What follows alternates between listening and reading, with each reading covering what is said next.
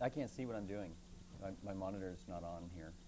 So I don't know. I can guess. Or I can, but I think the power's not on and my monitor's down here, so I can't see anything at all. Well, I'll tell you what. Why don't you go down to the pad, and I'll crane my neck around while we figure out how to turn on the monitors. Nope. Did I see something for a second there? No. Oh. Well, we get the power back there. Okay. Yeah, I think you turn the power on from back there. Okay. Great. I'll turn around like you and watch this. Okay. So actually, we're at a sort of a critical juncture in the class.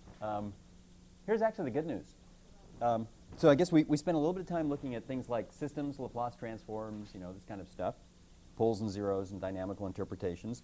Did a tour of linear time invariant systems, transfer functions, frequency response, all that kind of stuff. And we're right here. And here's the good news. I think basically from now on, there's not going to be any new material, any new fundamental material in the class. That's it. You know everything now. In fact, the rest of the class is going to be applications. I still don't have the monitor on. Here. Oh, I just heard something. The sound of monitors turning on.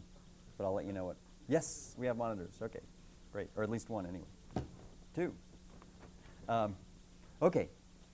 So in fact, the rest of the course is actually, we're just going to be applying all of these concepts. Block diagrams, differential equations, poles, zeros, all these kind of ideas, frequency response, transfer functions. And we're going to be applying them to actually some really important and interesting applications. So it's a very good situation to be in. This has first of all, it's more interesting because it's not just sort of here's a frequency response and so on, and who cares.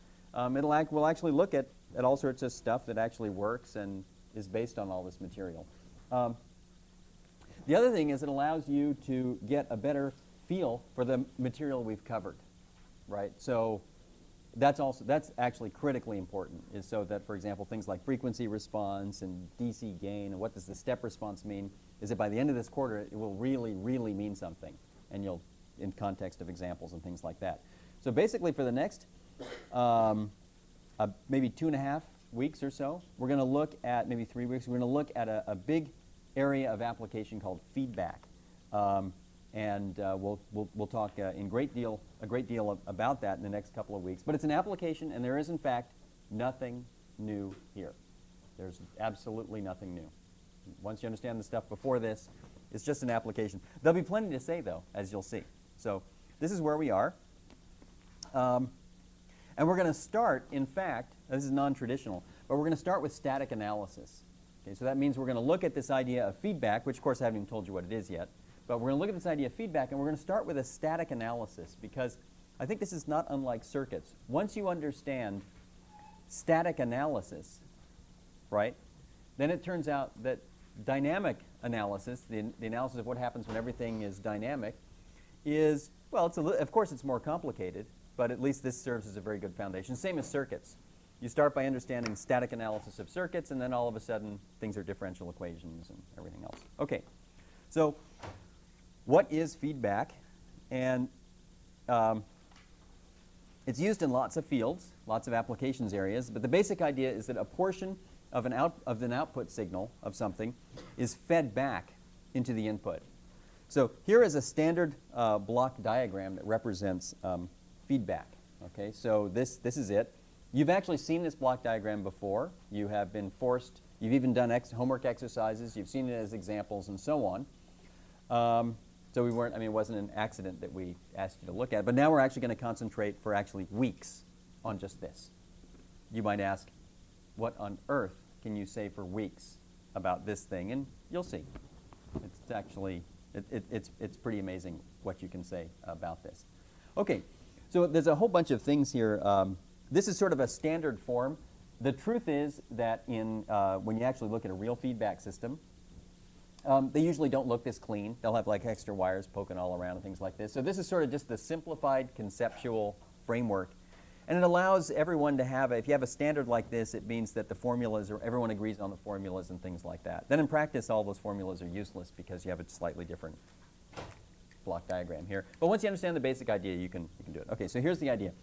U is an input. That's our block diagram standard because it comes from nowhere. So that's an input, U.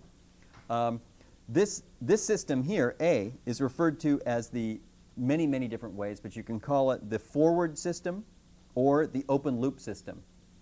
Okay, so open loop is supposed to conjure up an image of cutting this wire here, right? You cut the loop and you get just the system A. So A is referred to as the forward system or the open loop system. The output of that is Y. That's the output of the feedback system. And this output signal goes through another system called F, which of course is kind of a mnemonic for feedback. And that signal comes in and is subtracted. This minus sign here is actually fairly important to notice. The minus sign there is in fact totally irrelevant. Okay? It's there only because of a 60-year tradition. That is the only reason it's there. Actually, let's 70-year tradition. It's a 70-year tradition that minus sign is there. And in fact, what it's going to do is a lot of the formulas we have, because of that minus sign, are going to have pluses in them instead of minuses. You'll see later what I'm talking about. So the minus sign doesn't mean anything. I could just as well write a plus and then redefine F to be like minus F. I could just as well do that. But this is sort of the traditional way. This way, it will be consistent with every book there is, number one, and in fact, going all the way back to 1929. Okay, so for example, the original patents from 1928, 1929 you will be able to pick up a book from 1931. Not that you would, but if you did, and the notation would be fairly consistent. Okay, so there it is. It's a block diagram. This signal E is called the error signal, and the assumption there is that whatever this signal is, well, all of it there's already a hint that in fact you want this signal E to be small.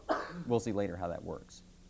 Okay, so this is a feedback system, and it's called a feedback system because it's not there's feedback here. It's not easy.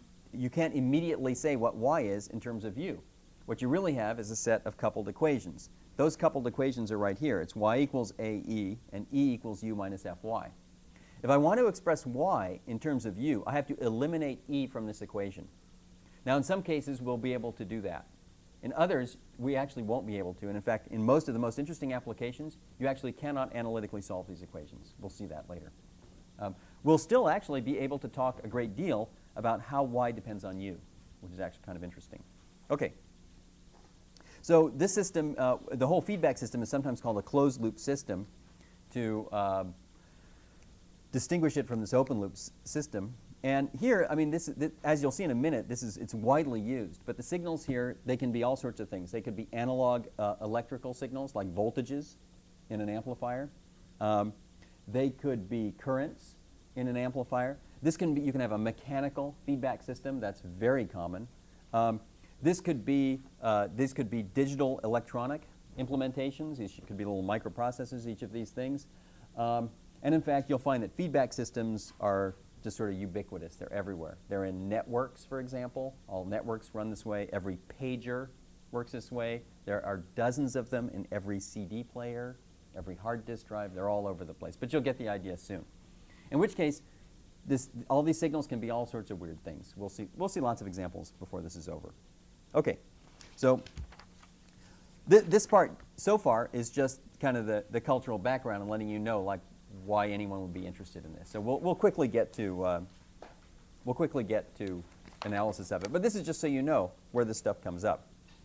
Okay, so it's very widely used in amplifiers. In fact, it's absolutely critical in amplifiers. It was first widely used in amplifiers in the 1920s with vacuum tube amplifiers. In fact, it's not an exaggeration to say that radio and telephony would have been absolutely impossible without feedback. We're going to see why soon. Actually, the fact is you've already seen hints. You've already done analyses here with the feedback system and found that it could be remarkably insensitive to changes in A. So that's actually precisely what enabled all of basically basically electronics. So electronics wouldn't be possible without this. That is still the case.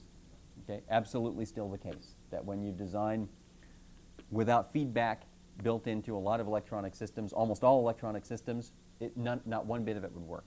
Okay, we'll see why soon. It's also the basic idea in a huge field called automatic control.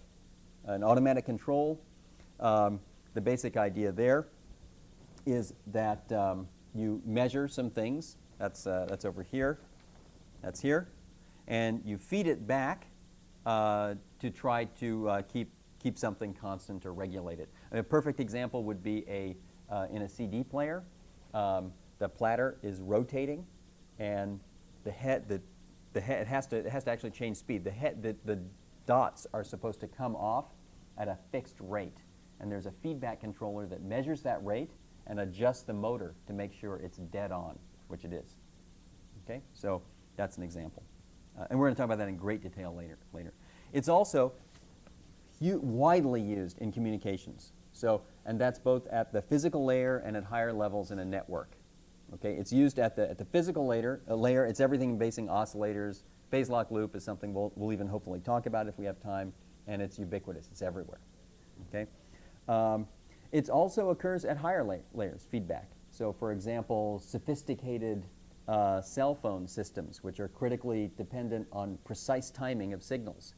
All the signals are synchronized by feedback, because what happens is when your phone is listening to a little slot in a TDMA system, what it does is it listens for a little slot, and it actually listens over a little wider window, and it decides internally whether it was a little bit late or a little bit early, and it uses feedback to adjust itself.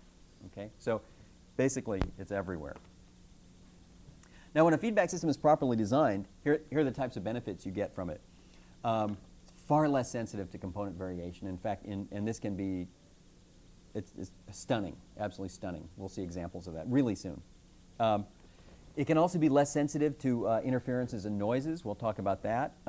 It's extremely important in many cases that what feedback can do is make things more linear and also make them faster. And this is compared to open loop, similar open loop systems. We're going to talk about all these things.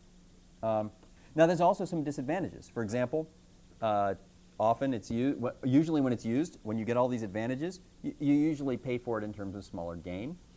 And in fact, this is what makes everything really interesting. There's the possibility of instability. So in other words, you might say that the dynamics, if you're not careful, the dynamics can be much worse. Okay? So we'll look at that. Yeah? When we talk about the advantages here, are we implicitly assuming that this is negative feedback? Oh, you know, we're going to talk about negative and positive feedback later. The truth is that actually it's not even a well-defined concept, negative and positive feedback. So we're going to talk about that at several points here, but you will. It's not a well-defined concept, although in fact it does kind of mean something. Yeah. So, and in fact, the best definition, which is not the one you'll actually find in books, you'll actually find people talk about negative and positive feedback. It's actually really stupid, the discussion, for reasons that will become clear. Okay. Probably the best way to say it is that the truth about feedback is that basically you're allowed to trade off these things with these. In 99% of the applications, what you do is you want more of these things. You want these things, and you're willing to pay for it with these. There are a handful of applications where it's the other way around, and you're willing to actually make the system more sensitive to component variation, more sensitive to interference and noises, less linear, and slower in return for more gain. Okay, so we'll see. And then it makes sense to talk about negative and positive feedback. But we're going to come back to that many, many times, the idea of negative and positive feedback. No, so we simply define this to be a feedback system. And right now, let's leave what negative and positive feedback as undefined terms. Okay. So it turns out, I mean, often feedback in applications, they don't draw this picture. Okay? Here is a perfect example. Here's a feedback system. Okay? And once you've taken 113, 214, all these things, you'll instantly realize this is a feedback system. But the connection between this and the block diagram I wrote, I presume at this point, is not clear. I mean, I hope it's not clear, or you'd have to be awfully good to realize that this is a feedback system. Let me just briefly say how how this is a feedback system. Although, in fact, in the future, you'll instantly look down at this resistor and you'll know it's feedback. Let me tell you the reason why. The output is the voltage across this resistor. Oh, but that's proportional to the current, the drain current, which is the same as the source current. Well, that means that every time a voltage appears here, a proportional voltage appears here. Hey, but wait a minute. The drain current here is a function of the voltage between the gate and the source. In fact, it's the gate voltage minus that. Guess what I just explained was I could write down the equations for feedback. This is a feedback system. And you can even identify the blocks and things like that if you want. We're going to look at this more carefully later, so don't worry if you didn't get the details. But that's a feedback system. Okay. You see other configurations. This is a configuration very commonly used in automatic control systems. And here, P is a traditional, that's a traditional term. It means the plant, or the term. C is a controller or a compensator, is a traditional term for this. Okay? And it's slightly different. You know, it's kind of the same, yeah, it's kind of the same feel as that. This is the one you would traditionally see in, for example, electronics. And this is the type of thing you traditionally see in automatic control. Once you understand one, you're okay. As long as you don't think that the same formulas hold for the other, you're fine. But once you get the hang of it, you'll realize that they're very simple. So for right now, we're going to simply stick for this entire lecture with just this. We won't talk about circuits yet, and we won't do this. We will get to that. But we're just going to stick with this. And the reason is then you have just one set of formulas, and whenever I say something, I mean, the open loop system, it means that. And whenever I say closed loop system, it means that. Okay, so we'll start with the simplest case, static linear case, which the truth is you've already done. I think we forced you to do it anyway on a homework problem. So in the static linear case, these become gains. These are just real numbers, alpha, A and F, okay? Here, I mean, this is stupid. You just solve the equations here. This is, I mean, here, you just write A equals A times E. E is U minus Fy. You get this equation. Now I put, these are numbers, remember, not systems. So, I mean, this is the same as AU minus AFY. I put this minus AFY on the other side. I get 1 plus AFY equals AU. And now I divide by 1 plus AF. And what I get is this. I get Y is GU, where G, which is just a gain, is A over 1 plus AF. That's called the closed loop system gain here. So the open loop gain, which occurs when F equals 0. And in fact, this is a very nice test to make sure you got it right. When F is 0, this simplifies to A. That's the feed-forward system. Okay? Just to check to make sure that your formula is right. This is the closed loop system gain. And there's a bunch of terms here. AF is referred to as the loop gain. That is the gain sort of from E here through the loop up to here. Doesn't count the minus sign. Okay? So it's AF. It's the product of the forward and the feedback gain. It's called the loop gain. That's quite traditional. And that's the idea. Now we make a really interesting observation here. If AF is a very large number, then the first thing you can say, well, some very interesting things you can say. The first is if A is a huge number here, then AF, oh, and presumably F is a moderate number, then AF is way bigger than 1. Well, sorry, if the loop gain is really big. If AF is really big, then AF, this thing basically becomes, it's about equal to A over AF, which is in fact 1 over F. Okay? That occurs if this number is really big compared to 1. Okay? This is obvious. Now the interesting part is that this is true whether A is negative or positive. Okay? So what that says is, so what it says right now is that if you wanted to distinguish between positive and negative values of A, so far it has made no difference. We'll see later it's going to make a dramatic difference, right? But for right now, it doesn't make any difference at all. Right? Positive, negative doesn't make any difference. So it's about 1 over F. And not only that, it's almost independent of A. In other words, A over 1 plus AF, provided AF is really big. It's 1 over F, which doesn't have anything to do with A. You've already kind of observed that, right? And quick studies will show that this is the case. For example, we can work out various examples here. If you take F equals 1 here, and you take A equals 100, then G is A. So we take A equals 100, F equals 1, right? Then I have 100 over 101. So the gain is 0.99, right? If I then make A 1,000, right? Then what I get is 1,000 over 1,001. That's 0.999, okay? So now, and I think you'd had a homework problem on this. What's happened here is this component, this system here, A, has changed gain by a factor of 10. That's 20 decibels. But the gain from here to here has changed from 0.99 to 0.999, which is to say, for all practical purposes, it hasn't changed at all. Okay? So that's the basic. And it really comes down to stuff that is this simple, the most elementary algebra. Basically says that A over 1 plus AF, if AF is big, is about equal to 1 over F, number one. Number two, it's approximately independent of A. Okay, so we can actually ask a question like, well, how big is G to 1 over F? So you can take 1 over F minus G divided by 1 over F. This will give you the fractional change in the fractional difference between G and 1 over F. And what happens when you work out the arithmetic is you get, or algebra, you get 1 over 1 plus AF. That's what you get. I mean, it's not that hard to work this out. Okay? And now you see immediately what's going on here. So this has a name, 1 over 1 plus AF, which is 1 over 1 plus L. That's called the sensitivity. And it's going to keep coming up over and over again, which is why it has a name and therefore should be entered in your symbol table. Right? It's just going to come up a lot of times. Okay? And what this says is that in a feedback system, if someone shows you this, you should first ask, is the loop gain big? And if they say, yeah, then without anything else, you should say, okay, basically, y is 1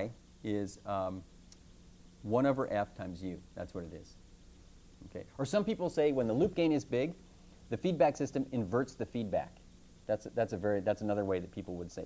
You sort of hear this on the streets. That's the kind of thing people would say.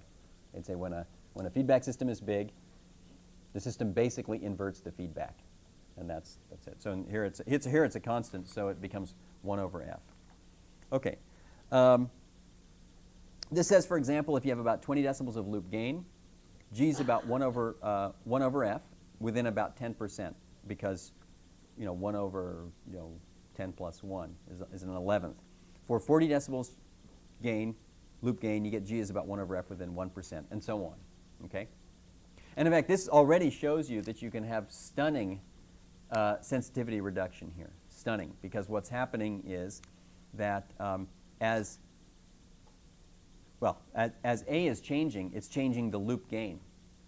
Provided that loop gain stays above about 20 dB, the effect on the closed loop gain is limited to a little 10% range. That's 1 dB, right? So that's kind of the idea here.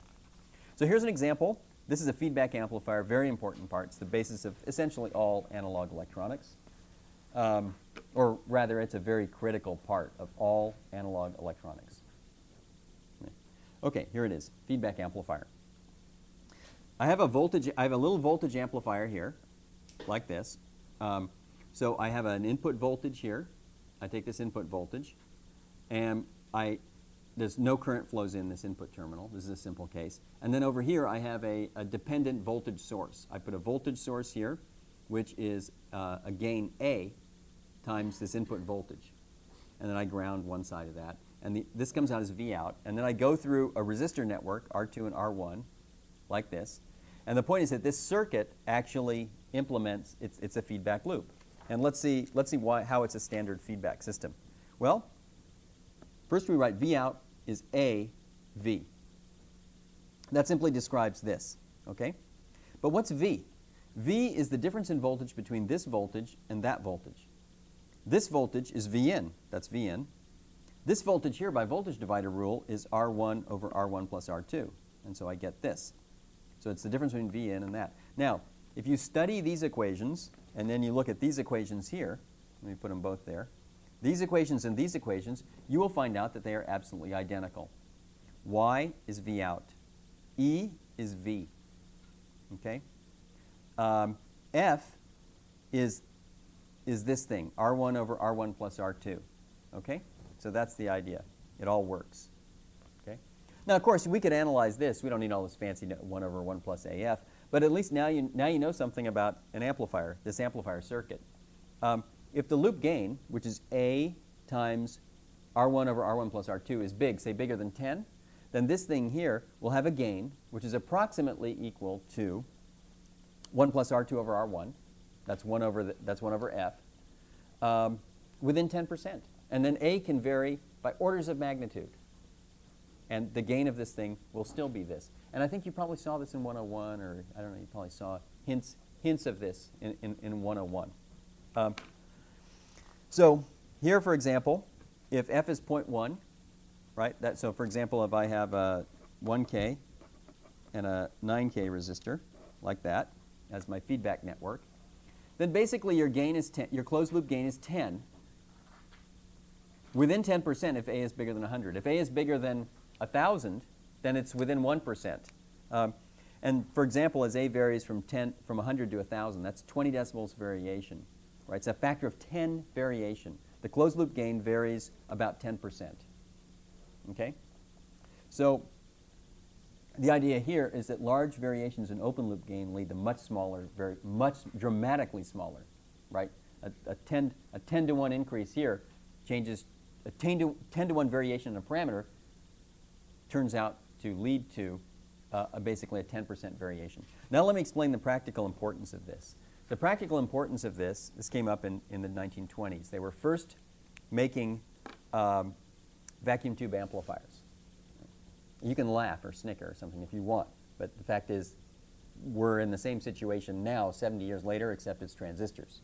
So turns out all the ideas worked out then basically have saved us many, many times. But so here it was, it's the 20s. They're building vacuum tubes, which were the basic, the point about a vacuum tube is it's a transconductance device. So if I put a load resistor here, it's basically exactly this thing. Well, it was all very new. They were just fiddling around. They didn't quite understand how they all worked, and they didn't have very good manufacturing facilities. And several phenomena turned out to be a real problem. Number one is any fixed vacuum tube had a gain that often varied by a factor of like 4 to 1. That's a huge range. In other words, when you first turn it on, you might have a gain of 50. Later that afternoon, the gain might drop to 30. Okay. Worse than that, if you go to the back end of the manufacturing line and you pull off 2 tubes with the same number on it and you test both, the gains will vary. Like 3 to 1. Now, just imagine trying to engineer a system where individual components vary by a factor of 3 to 1. I mean, try to imagine building a bridge where the strength of the steel, and someone says, well, say, what's the maximum load? What's the maximum tension you can put on that steel? And they're like, I don't know. Depends. Monday, Tuesday. Depends who made the steel, right? I mean, anyway, the point is, you don't get very far doing that unless you're very clever. Okay. So basically, you couldn't build it. You couldn't build a repeater amplifier for telephony. You couldn't build a radio, if some components in your toolbox of parts, and in fact, these are the critical ones. They're the only things that do amplification, right? If the most critical component you have is quite unreliable and variable, you got to be smart about what you're doing. And so this is the trick. This is the feedback amplifier. This is the trick. So the idea, in fact, there are wonderful quotes from 1929 about this, where they talk about you deliberately make an amplifier with way too much gain. Then they said by cleverly using feedback around it, you reduce the gain, and you end up with an amplifier which exhibits. I mean, I'll bring this quote in. It's really good. It says things like we found in practice that extraordinary constancy of amplification becomes possible. So, and it says that this is maintained over the life of the vacuum tube, and so on and so forth. So, all right. So, 70 years later, active devices are now transistors, or usually MOS. They're MOS devices. These are our okay. So, how reliable are they? Can we manufacture them better? Well, sure. It's not, we can manufacture them better. Do they vary? Oh, yeah, a hell of a lot. They vary like crazy. So, in other words, if you build MOS devices, right, then they vary. They vary with temperature. They vary in manufacture. They vary across, right on the same chip, they vary. They don't vary over factors of 5 to 1, that's true. Okay? But the point is, if you have a big complicated thing with 50 transistors, and all of them are plus minus 30%, you try to design something that actually works and is reliable. You can't do it. So in fact, feedback is absolutely critical there as well. So that's the idea of the feedback amplifier. It's really difficult to underemphasize the impact, the practical impact this has had. And to first order, the practical impact is totally understandable using high school algebra.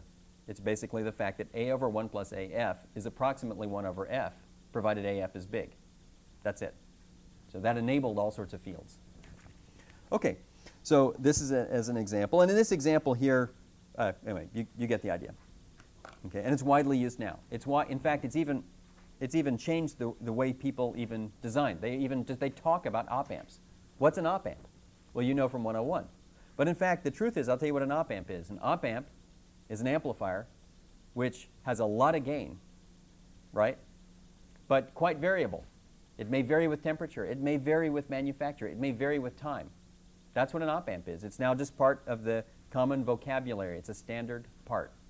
No one uses, you usually do not use, almost always, you do not use an op amp without feedback. Okay? Okay. So we can also look at the sensitivity to small changes in A. So here, for example, let's write down that here's G. G is A over 1 plus AF, like that. And I can look at partial G, partial A. That tells me that the partial derivative, it's the local sensitivity of the closed loop gain with respect to the feed-forward or amplifier gain, right? So now the problem, okay, so we can work that out. It's partial A of this thing, and you get this expression, 1 over 1 plus AF squared. Notice that that's our sensitivity squared again. Okay? Now,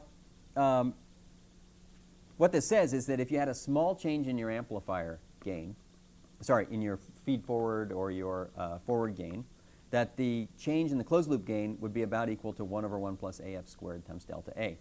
Now, this is an interesting formula, but it's actually far more interesting to express it in terms of relative changes. And so the way you do that is you say, actually, if I tell you, for example, if I tell you that the closed loop gain changes by 0.01, the question is that big or small, right? If the closed loop gain is 10, that's incredibly small.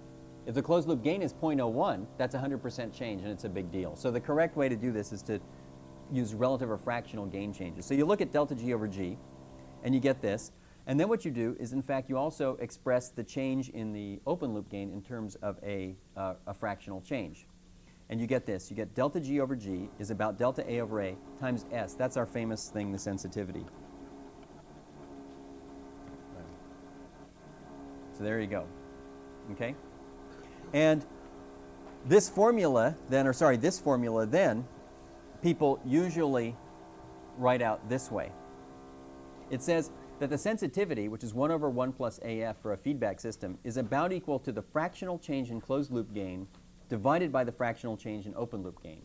And that's assuming that these are both small. Okay? And the squiggles here mean that this is not exactly equal. It's predicted on the basis of a first-order Taylor approximation. It's a partial derivative. Okay? So that's why this is called it should really be called sensitivity ratio of the system or something like that, because it's a ratio. Okay. Now, what this says is the following. It says that if the loop gain is large, either positive or negative, makes not the slightest bit of difference, then S here is absolute value is much less than 1. And that says that small fractional changes in A yield much smaller fractional changes in G. And what that says is that feedback has reduced the sensitivity of the gain with respect to changes in A. And in fact, the trade-off now is very clear. The open loop gain was A, and the closed loop gain is A over 1 plus AF, which is in fact SA. Okay? So what's actually happened by applying feedback is the gain was reduced from A to SA. It was reduced precisely by the sensitivity. But so was the sensitivity to fractional changes in A. So that was the trade-off. You lost gain, and you gained in sensitivity. Gained in, I guess people would now call this robustness, which is to say it's the inverse of sensitivity to small changes in things.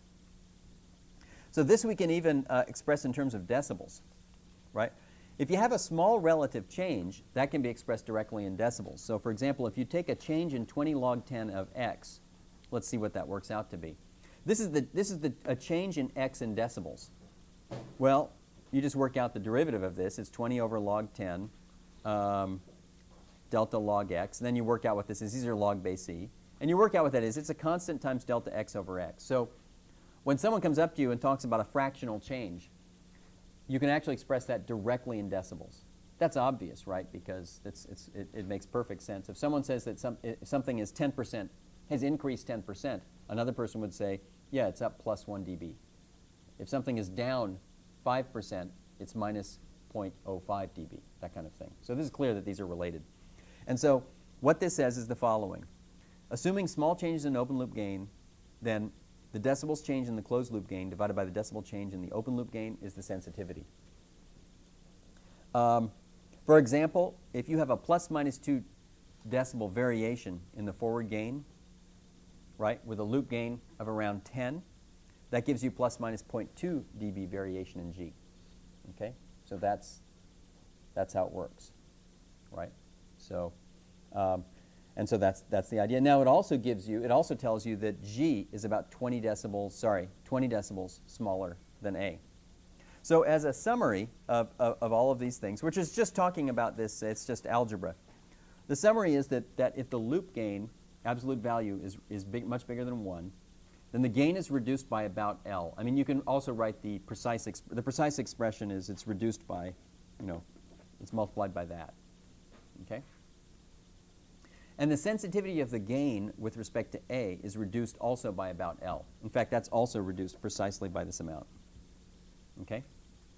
And that says that feedback allows you to trade gain for reduced sensitivity. So for example, I could do this. Suppose I can manufacture an amplifier out of vacuum tubes or MOS transistors. Doesn't make any difference. I manufacture an amplifier, and I can control my manufacturing as carefully as I can. And no matter what, the amplifiers that pop off the end of the production line vary by about plus minus 2 decibels. That's not a whole lot. In fact, 4 decibels is the whole range. That's what fraction is 4 decibels? What's 4 decibels? About. What's 3? 3 is 1.4, right? Square root of 2 or something like that. So that's 1.5. That's a 60% variation. That's a lot, right? And I can control it all I like, but maybe with temperature or something like that, it changes. Or it depends on whose wafer I'm building this on or whose fab is running these parts for me. And I can't do it any better. Okay, if I want to, I can use feedback to reduce the gain by 10 decibels. Okay? If I reduce it by 10 decibels, right, then what happens is that reduction in decibels it multiplies this thing. Okay? So let's see. Oh, sorry, this is not 10 decibels. I have 30. I go to 20. So my reduction in gain is a factor of 3 halves, right? So the same thing happens here. The plus minus 2 dB is actually also multiplied by 2/3. It's reduced by that. And 2/3 of that is, I guess, about that. And make sure that's right. Is that about right? Seems reasonable. Yeah, it's close. Okay? Or I can trade 20 decibels of gain for an amplifier that's 10 decibels plus minus 0.2. That's in fact the trick here. That's the trick to all of this. It made all sorts of stuff possible. It says what you do is you ask in a certain application, how much variation can you tolerate here? Then you say how uncertain are your components? And you simply build in enough extra gain that when you apply feedback, you'll be within your spec. Within your spec in terms of both gain and sensitivity and variation. So that's the idea. So as I've already said, this is completely critical in things like vacuum tube amplifiers. It's also still completely critical in all integrated circuit analog electronics. Totally critical. Let's see. You get the benefits of feedback if AF is big, and that means either big or very small negative. Same thing, right? 1 over, if L is minus 10,000, the sensitivity here is still a very small number. The sign is switched, okay? But you still get the benefits of it. Now the sensitivity with respect to F, that's your feedback system, is not small. So in other words, you need accurate, reliable feedback components. And that's something I'll say something about. And let me say something about that. It turns out, I guess not on this one, but on the next one when you start working on this stuff, you'll find out that the sensitivity with respect to the feedback gain is actually enhanced. It's amplified often, okay, which is kind of interesting. Then you think, well, this is kind of a zero-sum game. Well, it turns out if you think about it in any actual application, it's not. Let's go back to 1929. You have a vacuum tube. And then the feedback is implemented with 2 resistors. Okay? So then you start asking the question, well, how reliable are the resistors? Well, it turned out they could make resistors quite reliable then. In other words, easily they could achieve resistors that when you get a whole bunch off a manufacturing line and you put an ohm meter on them, they're all plus minus 1%. They can do better. They could do even better than that. And today they can do much better. In fact, on an integrated circuit now, it's not the resistances that can be controlled very well. It's the ratio of resistances. And in fact, if you go back and look what F is a ratio of resistances. Okay? That can be very sharply controlled now. So actually then, there is a net benefit, right? Because when you apply feedback, I mean, the goal, I mean, if you don't know F, if all of the parts you're going to build something from suck, basically, then it's going to be hard to actually put something together and make it work a whole lot better. Although you can, there's ways you can do that. So here, the important part is that there are some parts which are unreliable and uncertain, and others which are quite reliable and quite certain. And so if you make an arrangement of these parts where the sensitivity with respect to the kind of the uncertain parts is reduced, even if the sensitivity to the to the other parts is enhanced, you still win. That's sort of the idea. I don't know if any of this makes sense, but that's the idea. Now, the opposite is true. In a very small number of cases, people actually use feedback the other way around. And this is when some people talk about positive and negative feedback. This is kind of the idea. So it's also possible to go back, and we've studied just something, this, 1 over 1 plus AF. Just that little formula. Okay? We've studied it in the case when AF is really big, and we've noted all sorts of facts about it. Now, there's another interesting value for AF, very interesting value, and that's when AF is nearly minus 1. When AF is nearly minus 1, what can you say about A over 1 plus AF? It's really big, exactly. That's fascinating, okay? That says that, oh, by the way, also, when 1 over 1 plus AF is nearly 0, that's the sensitivity. That says that in such a, for example, if I arrange for AF to be about minus 0.9, then the closed loop gain is 10 times bigger, right, than the open loop gain. Okay? It's a fact. And this is done. This was also widely used in the 20. It's called regenerative feedback. There they did it because it's at high frequencies for a lot of the radio applications, early radar. They just couldn't get the gain. It just wasn't there. So they actually used, this is what they would call positive or regenerative feedback to actually boost the gain. And so this is what was done. Now, that came at a price. And the nice part was you could actually now tune in a radio station that you could not possibly have done before. And here's the bad news. The bad news is that the sensitivity with respect to gain has also now gone up by a factor of 10. And that says that when your amplifier vacuum tube changes 1 dB, your closed loop gain changes 10. Okay? So in fact, if you found people who fiddled with, who operated radios in the late 20s, that's exactly what they'll say. The whole point there is, you have to be careful with this. Oh, the other option, there's another little minor detail there. If it changes in such a way that AF becomes minus 1, then we have a little bit of a problem here. And according to the static result, the static analysis doesn't tell you what really happens, but I think you can probably guess what really happens is the whole thing goes unstable. Okay? So these were known as, this is the use of positive feedback to enhance gain. They had all sorts of names for these things. Regenerative feedback receivers, and a slew of patents in the 30s. They were widely used. And they were, as you might imagine, quite tricky, right? They would often just burst into oscillation for no apparent reason. The whole thing would just fade, and you'd have to go and tune your and grab some dial and change F and all that kind of stuff. So I mention this just because this is another use of feedback, is actually just to get more gain. Okay. So we'll look at the next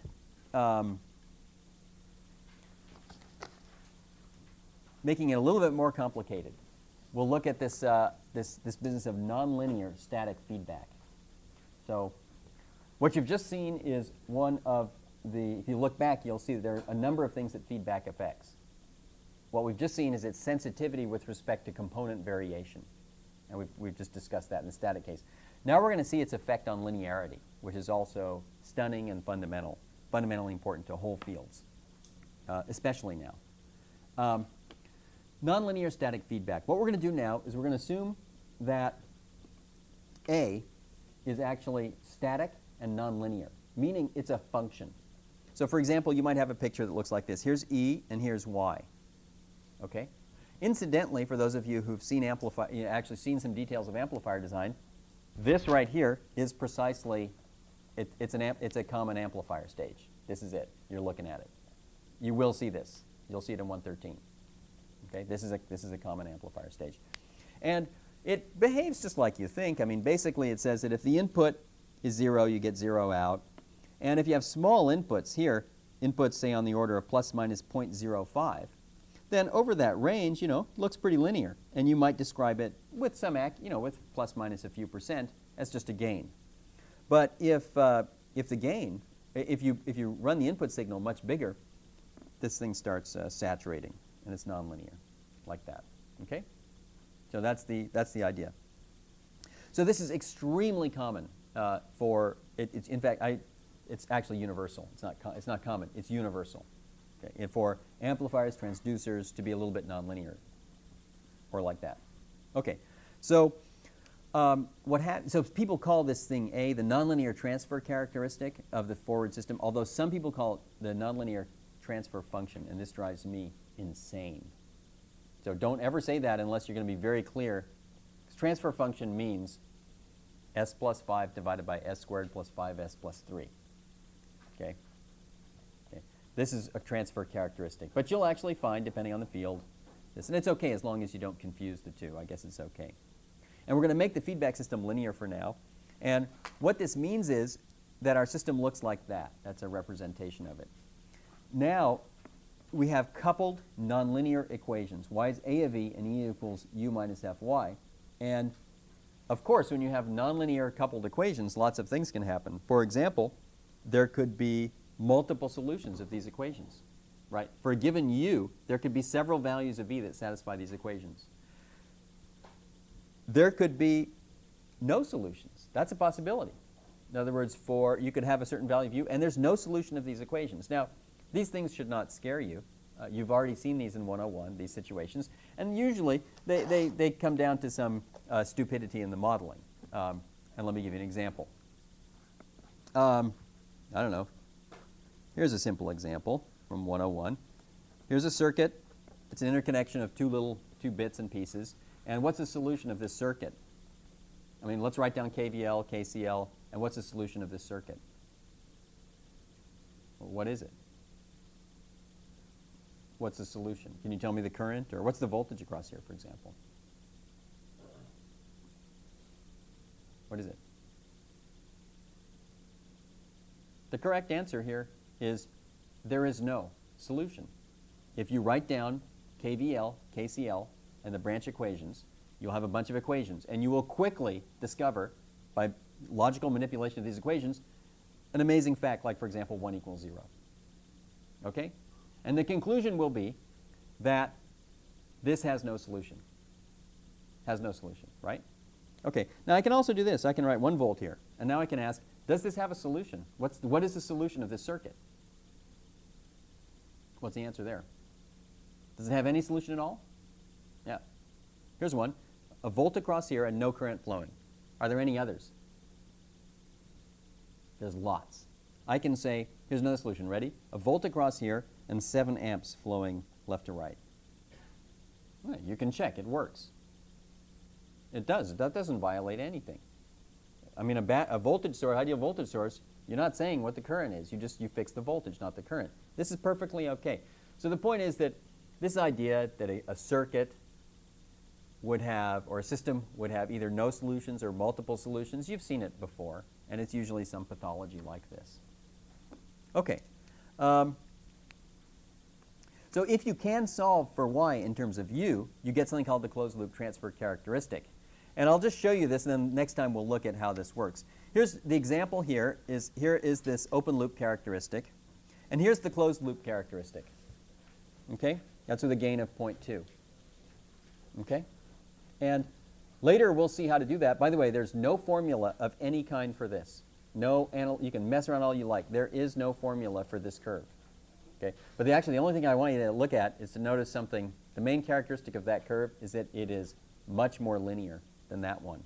And in fact, I had to back way off on the feedback here so that you would even see that this was nonlinear. Okay? So with 20 decibels of feedback gain, this thing just looks like a straight line to the eye. Okay, so we'll continue this stuff on Friday.